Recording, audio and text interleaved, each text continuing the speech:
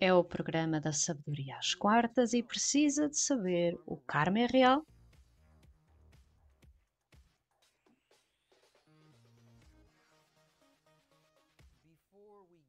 Antes de entrarmos neste episódio do programa da sabedoria às quartas, quero explicar do que se trata este programa.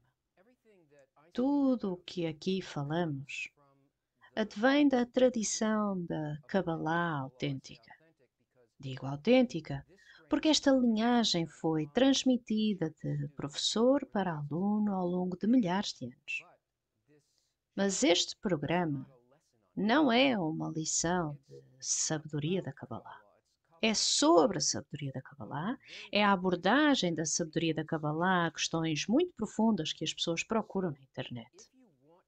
E, portanto, se quer aprender sobre isto, porque algo que ouviu aqui é interessante, ou quer saber mais sobre isso, ou quer concretizá-lo por si mesmo, então existem aulas. É um estudo. Não é realmente algo que seja aceite apenas dentro da razão. Esta é a sua beleza. É uma metodologia real que utiliza a razão, mas também permite que uma pessoa trabalhe dentro e acima da razão. É por isso que é uma ciência que abrange tudo, porque lida com tudo, não apenas abaixo da linha do que consideraríamos como espiritualidade, mas também acima dela. Permite uma comparação. É uma verdadeira ciência das forças superiores, e isto significa que, embora eu esteja a falar sobre o que a sabedoria da Kabbalah diz sobre alguma coisa, os argumentos do nosso ego e da razão geralmente opõem-se a isso. Ora, nem toda a gente ouve isto de uma forma negativa, e claro que já toda a gente acumulou muitas ideias a partir de coisas que leram, de vídeos que viram, e algumas pessoas, especificamente de livros, que leram sobre a sabedoria da Kabbalah. Mas não se pode realmente compreender os livros, os verdadeiros livros da sabedoria da Kabbalah, apenas com o intelecto. É preciso formação, precisa ter ensino oral, precisa de um cabalista que alcançou a realização para o guiar desde a visão normal que temos sobre estas coisas dentro da nossa razão, ditada pelo nosso ego, até o ponto em que começamos a ver e compreender as definições e, de facto, a realidade que existe acima disso, especialmente entre estes dois estados. Portanto, isto não é uma aula. Pode ser interessante e espero que seja, mas se quiser aprender, vão aparecer links no ecrã e também na descrição abaixo, e é uma oportunidade para participar em aulas gratuitas, por isso não há nada que realmente o impeça, exceto a sua própria prontidão. Então o karma existe? Sim, certamente que sim. E não vou tentar explicá-lo do ponto de vista dos budistas, ou do ponto de vista yogi ou hinduísta, porque não posso. E também esta explicação não está em competição com qualquer um destes pontos de vista. O que gostaria de explicar é a lei natural básica a que se chama karma. Este fenómeno é conhecido na sabedoria da Kabbalah pelos nomes oração e mandamentos. E está relacionada com os dois lados de uma relação. Naquilo que pensamos ser a interação kármica. Uma é do lado da força da natureza, a lei principal a partir da qual tudo evoluiu e evolve para a concretização, e a outra é a resposta do ser criado, ou daquela parte dele que ainda não está consciente da sua ligação com o todo. Portanto, a oração é a parte que está ligada à nossa parte da relação, e os mandamentos, ou Torá e Mitzvot, são as ações da força completa que projetou todo o sistema e que o está a evoluir para um estado superior de perfeição.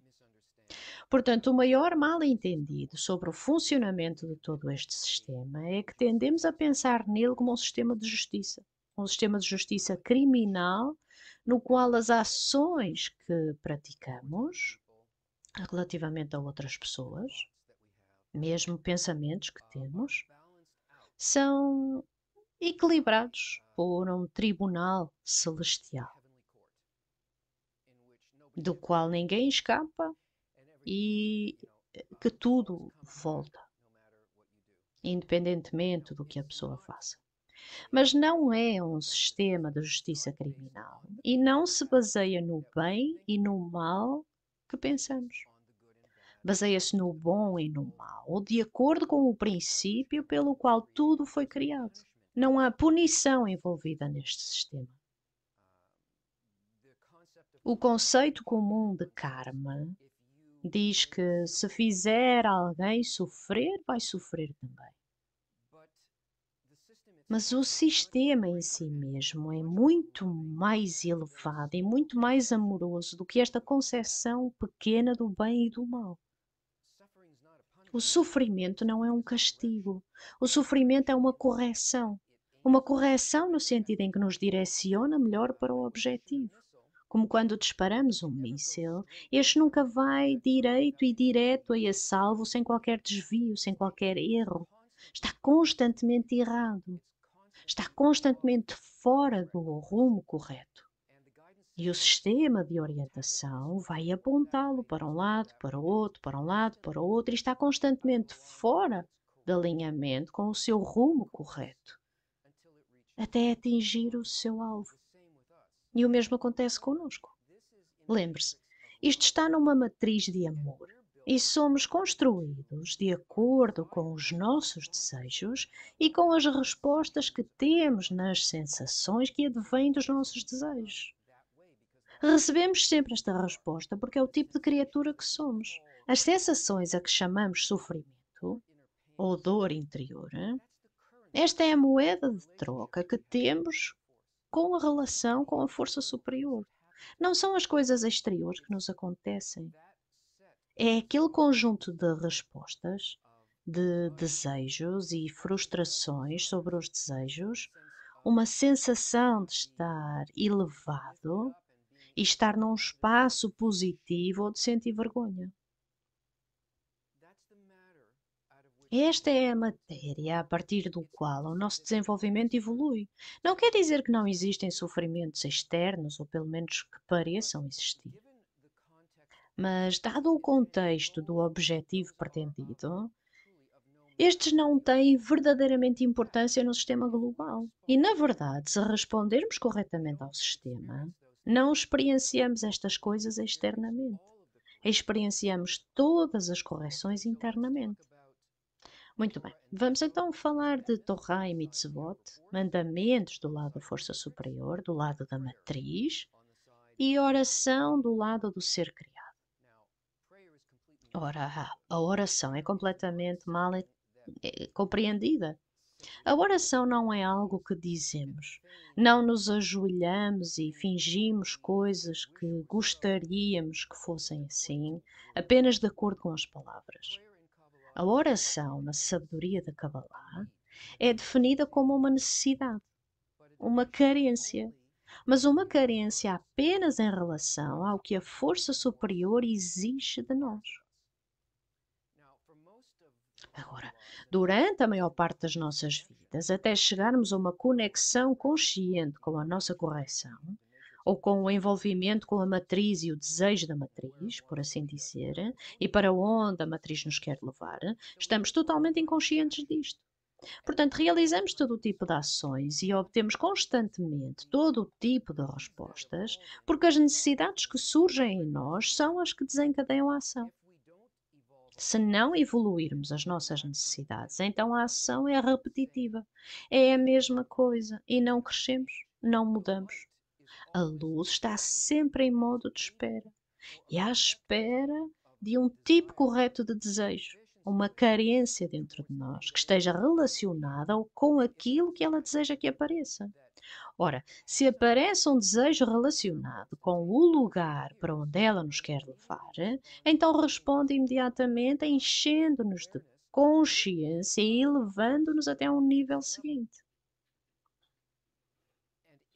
E se inconscientemente temos algo que aparece em nós, que é um desejo que nos afasta do lugar para o qual nos quer evoluir conscientemente, como se começássemos a concentrar-nos nos nossos próprios interesses, em oposição aos interesses das pessoas que nos rodeiam, então vai responder com sensações provenientes desta moeda de troca de sensação, vergonha, alegria.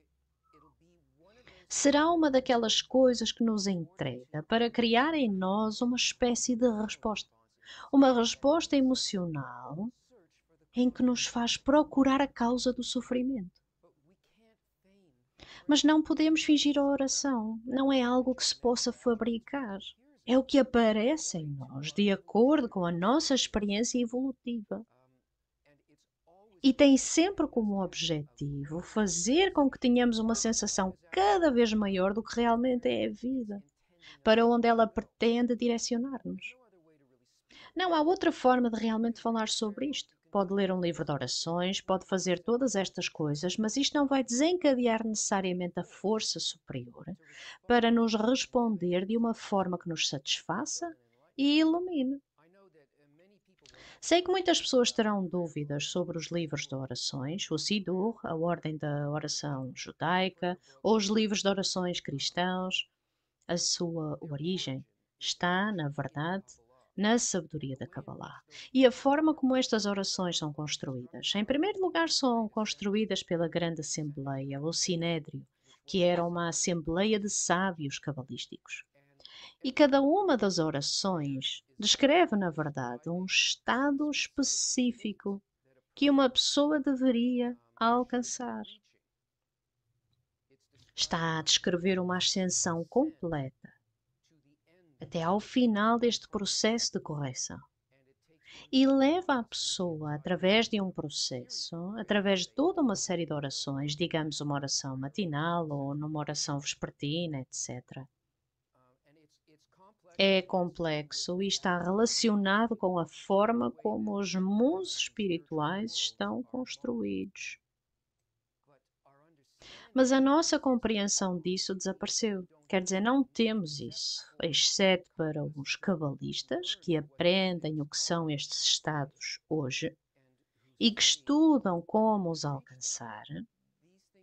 Mas estas coisas só parecem palavras bonitas, mas baseiam-se na realidade e baseiam-se em estruturas reais, na verdadeira ciência da natureza. Mas estamos completamente desligados disto, porque não conhecemos este método. Não compreendemos que as coisas de que se fala não são apenas frases elevadas. São, na verdade, a descrição de carências e desejos que deveriam aparecer em nós continuamente, que nos levam até ao lugar onde o sistema superior nos quer fazer alcançar. Ora, do lado da força superior, ela reage a nós através de um sistema chamado mandamentos. Estes 613, que na verdade são 620 mandamentos, são todos correções. Ou seja, dado o desejo que temos no momento, se tivermos percorrido com sucesso desde o último, só existe um próximo passo que pode ser dado. E esse é o lugar para onde o sistema nos quer levar. Ou seja, quer corrigir o desejo atual para um lugar onde terá a razão, a sensação, a ação, a intenção do próximo estado. E isto significaria uma correção para aquele nível em que estamos. Portanto, estes 613, 620 mandamentos significam, na verdade, que uma vez completados, é uma correção completa. Não se trata realmente dos números, embora seja possível fazer todos os tipos de análise numérica e gemátria disto. Na verdade, a soma é uma qualidade de plenitude.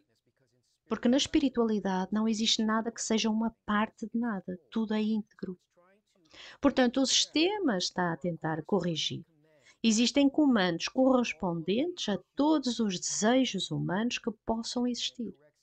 E ele corrige cada um destes desejos do seu estado autocentrado, egocêntrico, para um estado focado no altruísmo. Ora, em cada uma destas etapas, há um mundo completo e uma peça de teatro completa, um filme com imagens geradas por computador e tudo mais, que existe para sentirmos dentro do nosso estado emocional tudo o que precisamos.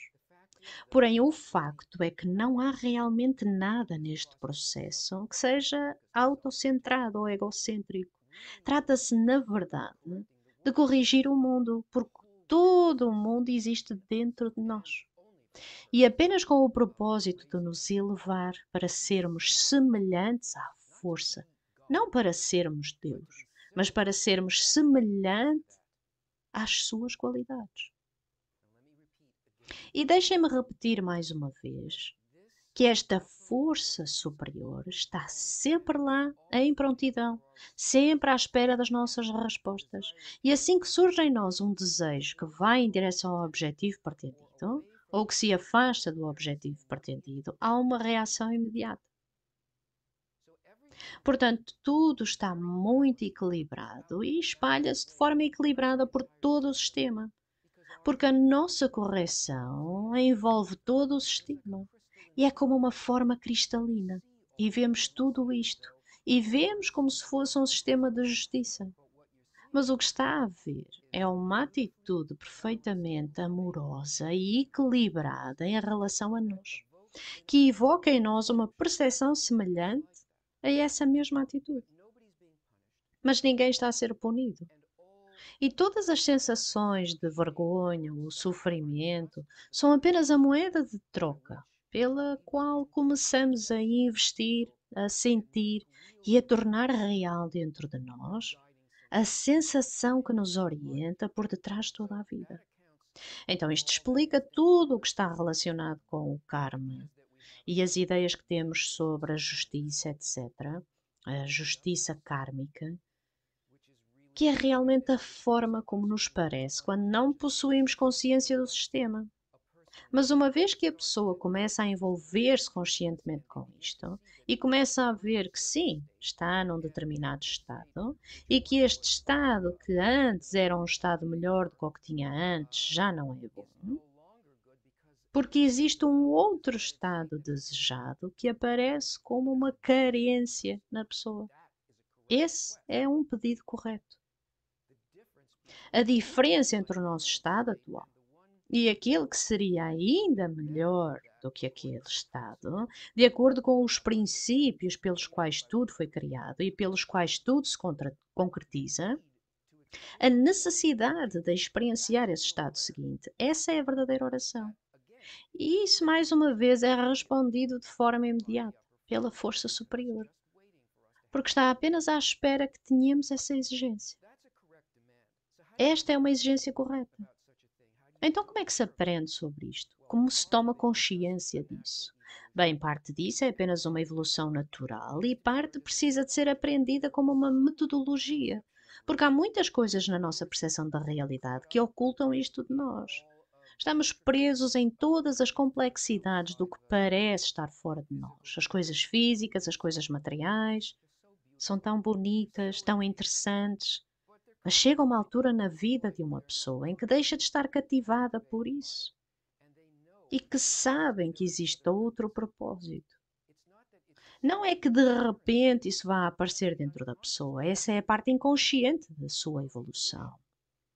A parte consciente está relacionada com reconhecer, antes de mais, que existe um tal princípio a funcionar dentro da pessoa e que o seu desejo é por algo muito diferente do que costumava ser.